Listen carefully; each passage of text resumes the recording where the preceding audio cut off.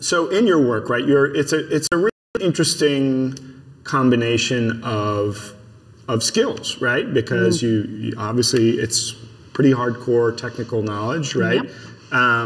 But then also you're out there, you're kind of on the front lines dealing with people and their problems, and what do you think kind of are the vital skills for a person doing what you do? To do the job I do, there are a couple of different things. So like you need a reasonable amount of technical knowledge. You can't know everything, and indeed, knowing when you don't know something is a big part of the job. If you're in front of a customer, you've got to be comfortable with saying, I don't know, or let me take that away and research it for you. You can't let your ego get in the way and get embarrassed. That's such a huge, I mean, that's just like general life advice, but especially with technical stuff, right? You're like, I don't know, but I'm going to say something that might be wrong. You have to push that down. And that's hard, right? That's hard to be like, actually, I don't know.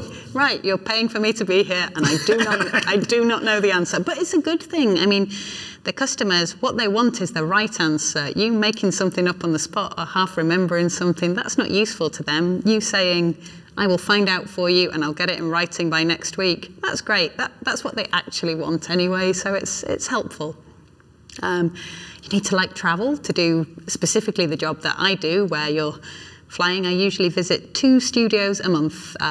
Could be anywhere in Europe, so that's pretty cool. But yeah, you really got to like travel and trying weird foods and having lots of foreign coins about your person at all times. You've got to like people, and more specifically, I think you've really got to like helping people. Like you've got to be motivated to help people out, to give them something, to encourage them. And you've got to be really good at communicating, I think, to do this job well, because it's no good you understanding their problem.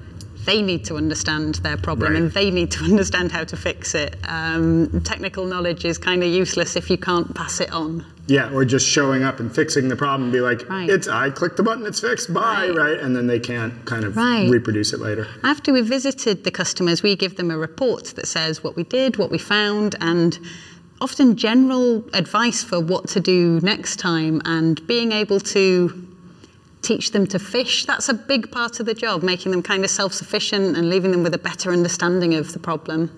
Absolutely, yeah. And I mean, so on that communication note, you and Siobhan Gibson, who's in our documentation team, delivered a second talk, or another talk this week. I am a busy woman.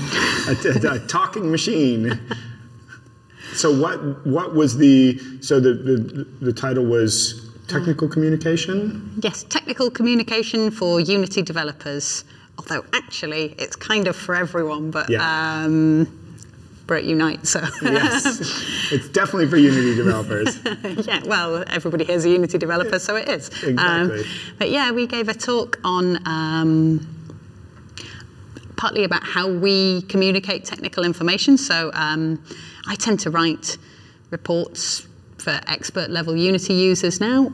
I give talks. I used to write tutorials for beginners usually. Siobhan works on the documentation team. She's a technical writer and editor there, so she creates the documentation that you all see, the Unity manual, the scripting API, and she acts as a consultant within the company to help other people improve their documentation. So a big chunk of our job is communicating technical information to people, and the point of our talk was anyone can get good at that skill, even if you're not a great writer to start with, or maybe you've written something and you've created something, you've made a game, or you've made a piece of software, and you think, how do I tell people how to use this, or how do I tell them how it works? So we created a simple workflow that anyone can follow to get good at this skill of like giving people technical information that they can use.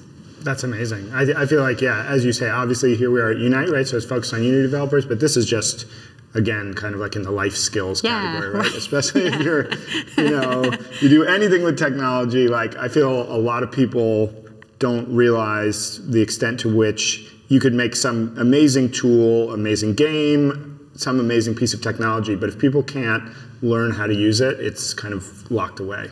That, and much more than that, one of the things we said in the talk was that technical communication skills come in handy throughout the entire life cycle of your game, like from your game design document at the start to if you're emailing an artist to tell them how your project's set up, to if you need to report a bug, if you are supporting your game, if somebody needs some support with it later. All of this uses the same skill. It's super useful to you.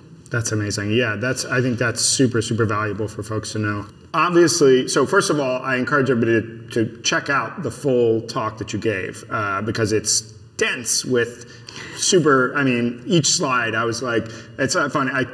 People kept like putting their phones up and taking pictures of basically every slide, so super valuable.